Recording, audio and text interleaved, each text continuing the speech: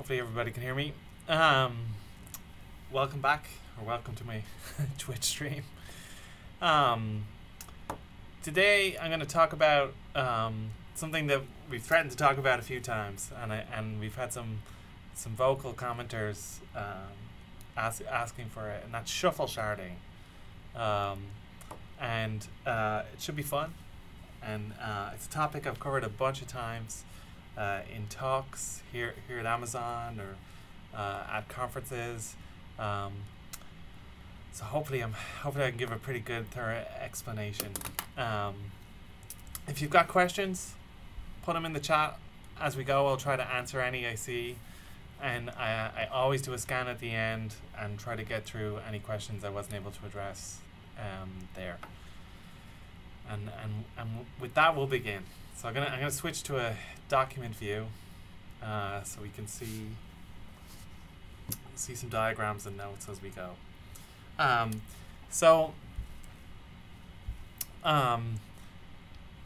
gonna start with a little digression, which is that the word invent or invention has always kind of rubbed me the wrong way, and I don't know what it is about it, and maybe it's just like the folks I've heard using that word, or the folks who like claim to have invented things over the years. It always strikes me as like, I don't know, kind of prideful, or there's ego there, or certainly a lack of humility.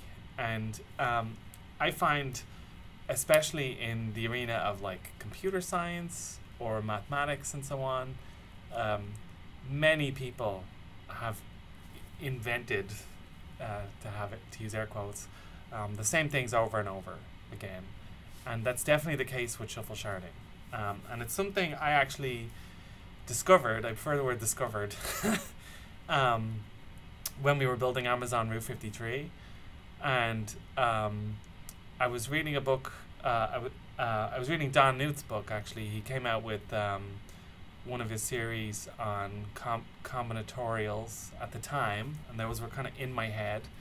And then we had this problem to do with Route 53, how we would, do DDoS mitigation, and I kind of thought up this scheme.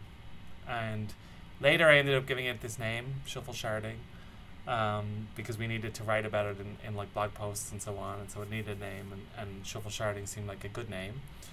But I also, just to kind of like underscore the point, along the way found out that actually this technique is quite old, and there are lots of systems that incorporate shuffle sharding, and there's in fact well-known algorithms that actually incorporate shuffle sharding in their designs, and those algorithms like long predate anything I came up with. So that was a real like a real good lesson to me personally, at least, in don't ever really think you invented anything. You probably didn't. Other people have probably seen these things before. But I've had a lot of fun with it, and it's been a technique we've used over and over again at AWS, at least. And let's get into it, right? So in distributed systems, right? In online systems like websites, web services, all sorts of things, right? It's super, super common that you've got, you've got clients and servers, right? No one is surprised by that. So there's a client, and they make requests, and you got a bunch of servers, right? And like if it's a website or a read-only web service, typically it's really easy to make it horizontally scalable, right? You can just add more servers if you've got more load, and so on, right? And that's a really common pattern that's out there. We I'm sure have thousands of services that look like this, right? But there's always a risk that you could have some client or customer or user do bad things to the service, right? And bad things can include attacking it, right? Trying to exploit maybe a bug or some kind of vulnerability, or they might just be doing something simple as like hitting it really hard, right? Just overloading it with lots of requests, or retries, getting into a retry storm or something like that, right?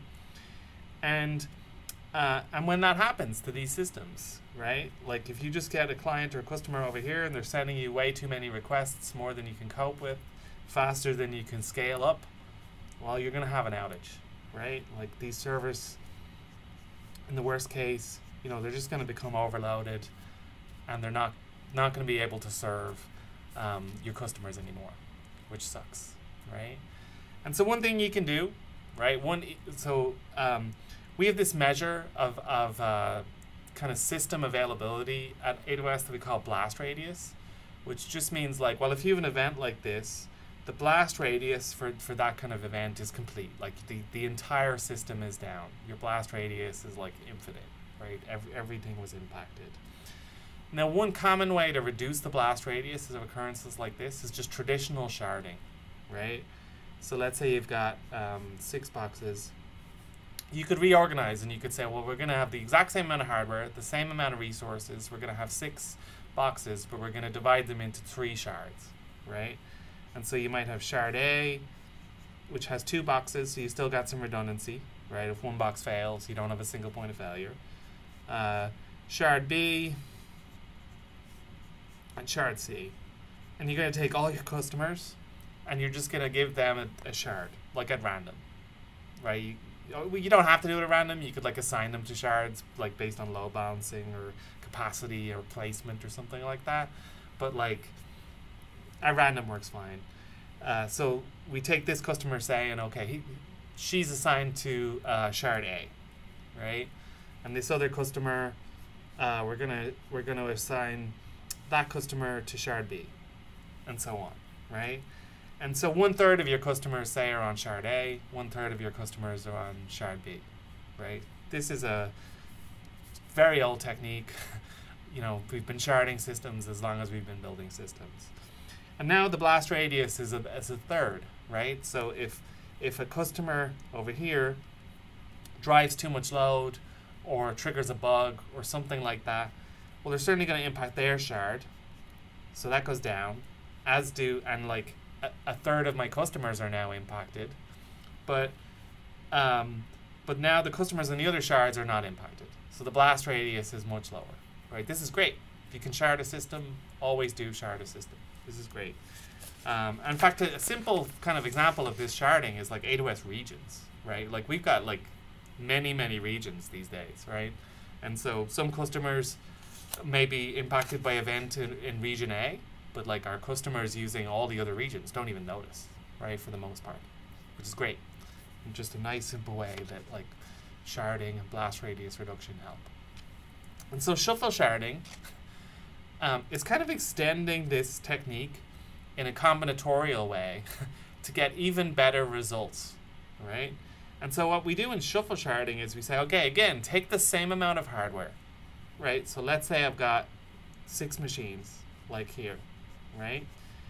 But instead of like the kind of sharding we had here, where we just have like this fixed set of 2, that's shard A, this fixed set of 2, that's shard B, this fixed set of 2, that's shard C, we're instead going to have like virtual shards, or what we call shuffle shards, where for each customer we're going to come up with a combination of 2 boxes. So let's say this is customer A, and we're going to give her this box and this box, just to pick 2 at random, right?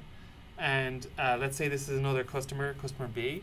We're going to give customer B this box, and let's say this box, just to pick 2 at random, right? And you can see how this is going, right? And let's say we've got customer C here. Just to have some overlap, let's say customer C gets this box. Sorry, I need to move that a bit. And this box, right? Well, now let's model some events. So let's say customer A drives too much load, right? Tries to really overload the system. Well, they're going to impact this box, and they're going to impact this box, because that's where they're mapped to them, right? But notice, no other customer is fully impacted. B doesn't even notice. They're not sharing any capacity with A. And C, unlike before, has an out.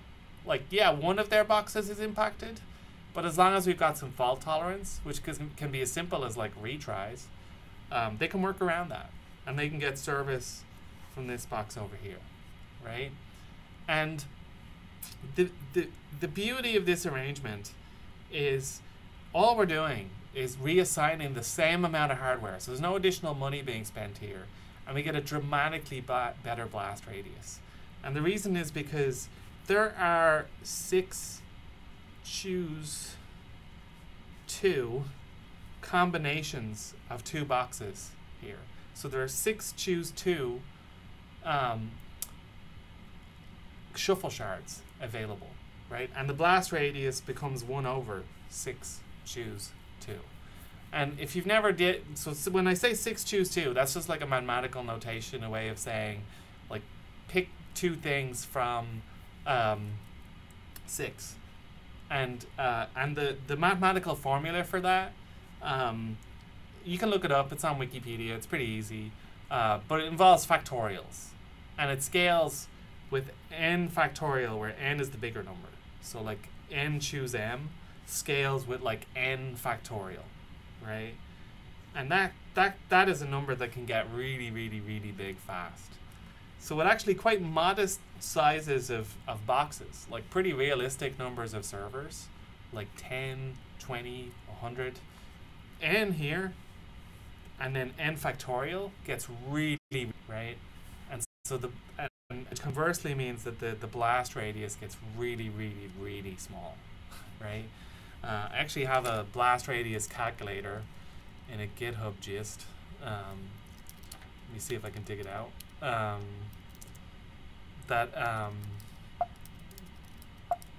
The numbers are just like ridiculous. Let me see. I think it's called Shard Calc. Yeah, there we go.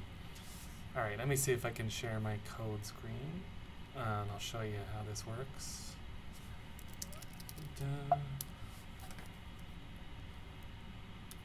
Yeah, there we go. We'll do some real math. All right, so I'm not sure I'm going to be able to share my screen, but we'll try.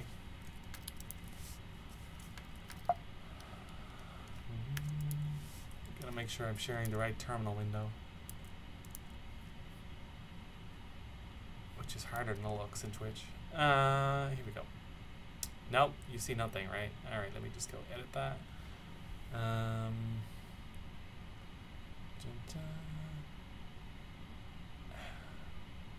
Man, we need to make this easier. No, that doesn't help. Oh, there we go. Found it. All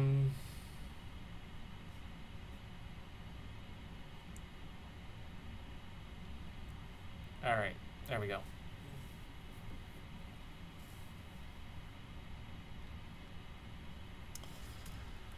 Okay, is that big enough to read? Let me know. Probably not, I'm guessing, in Twitch. Let's go fix that.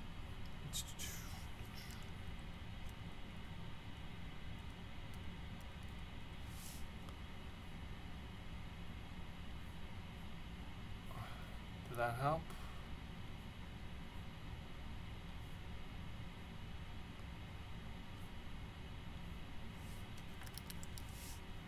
Okay, there we go. So, this is a Python script which is called shardcalc.py, and I will put that in the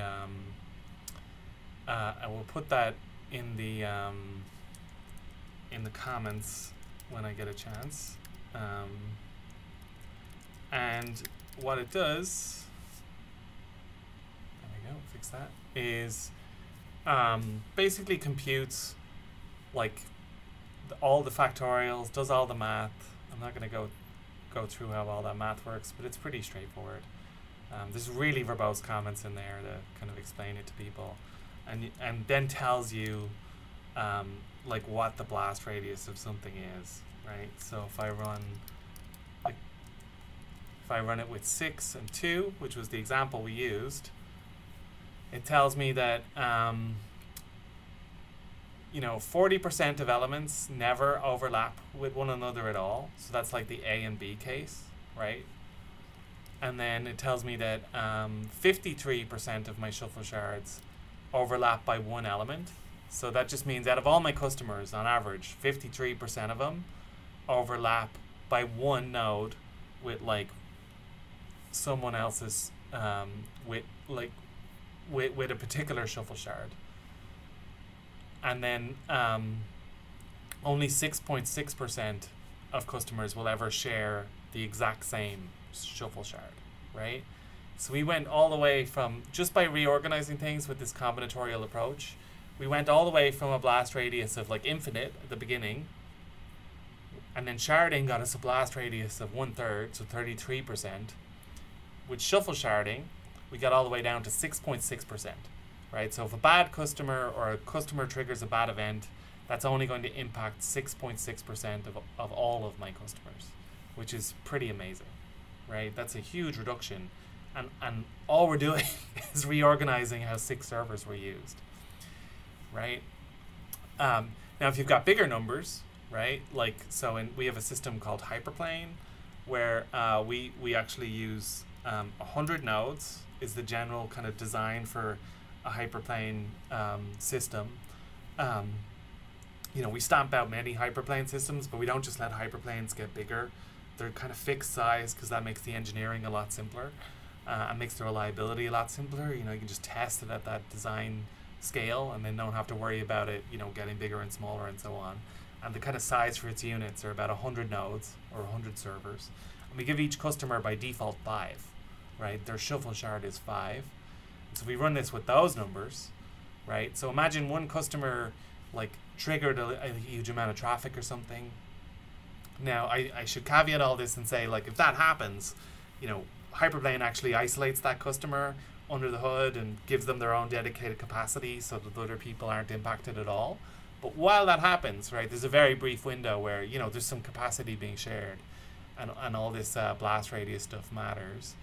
And you can see that, okay, well, only all the way down here at the bottom, 0.00001, right, so I think that's about literally 1 in a million other customers will actually have full impact. Like only 1 in a million other customers shared the same 5 servers as that customer, right? Who triggered some kind of overload condition or something like that, right? It's amazing, you know? And even still, way less than 1% of other customers share 2 nodes or share 4 nodes, sorry. And so on and so forth, all the way down. And you can see that like 77% of customers don't share any nodes at all, right? With the customer who might be triggering an issue. So these are just massive, massive reductions in impact. And all we're doing is reorganizing resources. And this came up, right? So the first time I came up with, you know, to use this technique was, as I said, in building Amazon Route 53. So before we were building Amazon Route 53, so that's a DNS service that we built for AWS customers to use. And we knew that DDoS is a really hard problem in DNS. DNS services just get DDoSed. In part, that's because you know, if you can take down somebody's DNS, it's going to take down their whole business. So if you're trying to extort them or something like that, it's a good target. And also in part, it's because DNS is a UDP-based service, and UDP it can be, you know, attackers can use botnets and compromised hosts and networks that don't do proper filtering to generate huge amounts of UDP traffic, right? So you get this bad combination of those two things, where due to the protocol, like it can be open to DDoS, and due to its nature, it's a very critical system, right? So it's a juicy target. And we knew that, you know, our competition, other providers, the way they solved this process was with basically expensive, custom designed DDoS filtering appliances. Literally multi-million-dollar appliances that you would plug into your network and would analyze DDoS traffic in real time and had techniques to stop it, right?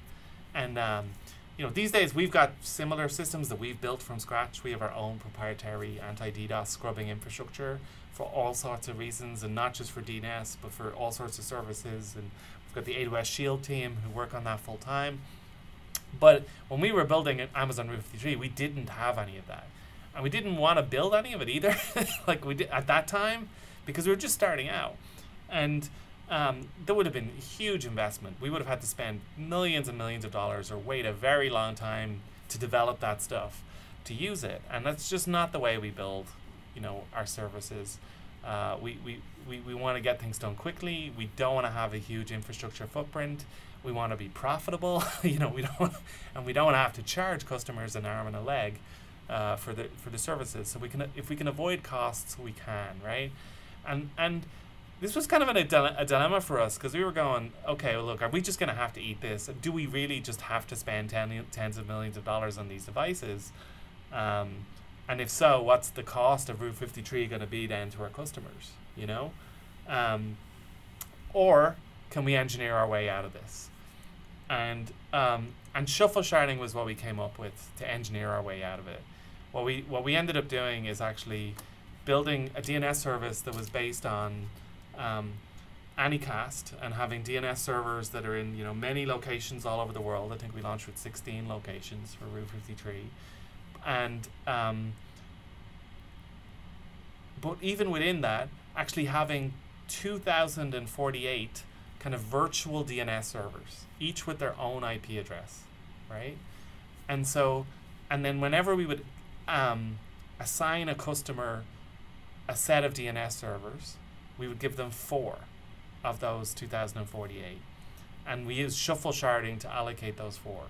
There's some other caveats to how we also allocated them, like you couldn't have certain domains overlap because they had bits in common. Like you can't have Amazon.com and www.amazon.com on the same DNS servers, because then if a query comes in for www.amazon.com or Amazon.com, like you don't know which which zone it's for and so on. So there's some other little caveats about co-tenancy, but in general, Shuffle Sharding is the main approach, right? And if you do the numbers on that, so if I run this script with that, right, with 2,048 name servers and giving 4 to each thing. So now, right, if you imagine, okay, I've given a customer 4 name servers, and let's say they get targeted by DDoS, right? Someone's hammering the hell out of them, sending a lot of traffic to their 4 name servers, or the 4 that we've assigned to them.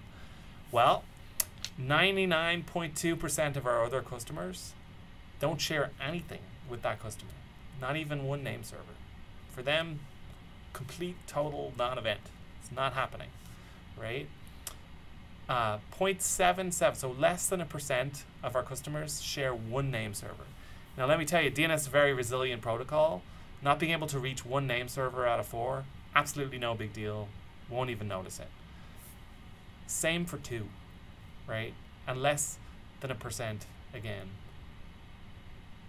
right? Share 2. Same for 3. We did a lot of experiments.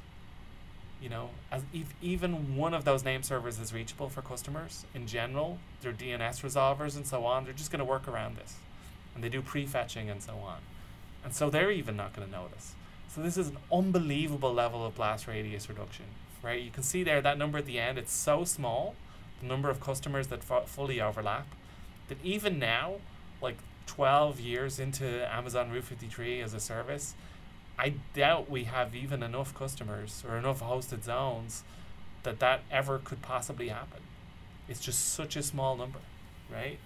And all we did was reorganize how existing resources we were already going to have are allocated. Like, it costs nothing in infrastructure. All we're doing is using math and an allocation strategy to get these amazing properties, right? Which I love. It's an incredibly frugal approach, right? And you get these cool benefits. And that's Shuffle Sharding in a nutshell, right? That's Shuffle Sharding 101. That's the simple form. That's normally where I stop explaining Shuffle Sharding. But today I'm going to go into a bit more detail, and we're gonna cover some more examples of how it's used. So the first, I'm going to go back to a document view. And actually, let me get the let me give you the URL for that script before I forget. But oh, GitHub wants me to confirm my recovery settings. Yes, those are correct. Where are my gists? All right. Where is Shardcock? Here we go. All right. Someone else can let me know if this link works. Hopefully it does. So that is the that's the script we were just looking at. If you want to read it and get a feel for what's going on. And so so the other place I noticed, or kind of relearned, where shuffle sharding is used, is you could apply shuffle sharding to like allocating servers, as we've seen, right? But you can pretty much use it anytime you're allocating like any contended resource. So like these could be servers, but they could also be queues, right? Or they could also be databases. They could also be notification streams. They could be pretty much anything that's contended, right? You can like pick M out of N and assign those to you know, a particular customer by customer, right? But an interesting place that uses shuffle sharding is rate limits, right? So you know, if you've got a throttle or a rate limit that you need to apply, it can be useful to be able to do that effectively customer by customer, because you get better fairness that way, right? If you just have a big old rate limit for, say, a network link, and you just say, you know, I want to limit this network link to like 500 megs a second, and you just put that in place, like using a token bucket or some algorithm, which we can go into in detail some other day. You know, it'll work, but everyone will just have shared fate, right? You'll just have everyone kind of contending and trying to get their little piece of the pie, right? So it's quite crude. So what you can do instead is, well, you can have that as a safety measure. You can have that as a fallback. But what you can also do is set some smaller rate limits and then bucket customers into them, right? So you could have like, here I've got 8, I could say like, let's say 8 100 megabit per second limits, right? And let's say I assign each customer to like 4 of them, right? At random, right? And so customer A goes here, here, say here, and say here, right? And their flows, you know, the rule is if any of their buckets, if any of these buckets have a token left or have capacity in their rate limit, then let this customer's traffic through, right? So if there's no traffic at all, this customer A will get 400 megabits per second, because they'll get all the tokens here, all the tokens here, all the tokens here, all the tokens here, and they'll get 400 megabits per second. But that's effectively the like max a single customer will ever get. But when there's lots of customers floating around, you know, there'll be other customers getting things from each bucket, but so they'll probably get less than 400 megabits in reality. But unlike the like big single global rate limit approach, you just get way better fairness with this, because what happens is, well, if A does max things out and gets his 400, anyone else, oh, there's my pager going on. There we go, silenced. I get paged like a fair bit every day. And mostly it's just pro forma stuff. I'll get to that one in a few minutes. But if A maxes out his capacity, there's still capacity left for people who are sharing with A, right? They still, you know, have other buckets available and can use those, right? And so they're still good. So that's why you get better fairness. This actual approach, what I'm actually describing, is stochastic fair blue. If you want to look it up, SFB, right? Which is a rate limiting technique that's used often, most commonly with switches, and how they achieve fairness and making sure like one sender can't dominate in there, which is pretty cool. So that's like one precedence, right? So that's one different, more advanced way to think about shuffle sharding, is to apply it to things that aren't servers. And then the last thing I want to go into, I told you it'd be a quick one today, is you can actually do recursive shuffle sharding, right? So imagine you've got a service like we saw before. This time we're going to draw, say, 8 boxes, and and you've got a caller A, and they're limited to, like, you know, this box, this box, this box, and this box, right? Via shuffle sharding. Well, you can also go and say, well, their caller B, who's calling A, is limited to a subset of these. It's kind of shuffle sharding inside the shuffle shard. So you limit B to here and say here. And this has a nice property where if service A goes out of control, right, we're still going to get all the benefits of shuffle sharding. Like these 4 boxes will be impacted, but hopefully no one else will be. And service A is fully impacted and all of their customers.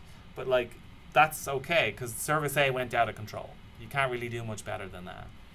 But if what happened is it's B that went out of control and drove a lot of load to A, well, you're going to lose capacity here, but A can still get some service. So the rest of A's customers are still okay, right? So that's even more advanced shuffle sharding. All right, I'm seeing some questions. How do we keep track of servers that belong to A? So yeah, one of the downsides of shuffle sharding is you have to allocate things, right? You have to keep a mapping somewhere of like, well, this customer's resources are these things, right? And you need to go through that mapping anytime you're accessing things, right? So like for things that use DNS, for us, we typically use unique DNS names. Like every CloudFront customer gets a unique DNS name that they use. Every Route 53 customer gets a unique delegation set of 4 name servers and so on. And the systems where we use shuffle sharding internally, we have to have like some equivalent of a mapping system that's doing that. You can use consistent hashing, and you can use consistent hashing as a default. Often you'll want to be able to override that. Like if you do have a customer that gets really busy, sometimes you'll want to isolate them and do better than just the consistent hashing on its own can do. But you can do a hybrid mode, right? You can use consistent hashing, and then if you have to make any exceptions, you can just have an exception path too. So like the system first checks for an exception. If there's no exception, then it falls back to hashing, and that works. If you want to see, we've got code out there. The Route 53 Infima, INFIMA library can do all that for you in Java at least, and that's up on GitHub if anyone wants to see all that. Cool. Let's see what other questions we have. Does shuffle sharding only make sense at a certain scale? Yeah, you got to have like a certain amount of hosts, right? Like if you only got 2 hosts, it makes no sense. But we saw even with just 6, it was useful, right? So it's pretty modest in the scale of things. All right. I think that's all the questions. I said it'd be a quick one today. Today was going to be a short one because we're pressed for time. And now I got a page to deal with too. Thanks everyone for coming. If you've got any other questions, send them to me on Twitter or put them on YouTube in the comments. I'll answer them there too. When this goes on YouTube, which should be tomorrow or so at the latest. Otherwise, coming, and hope everything. All right, stay well.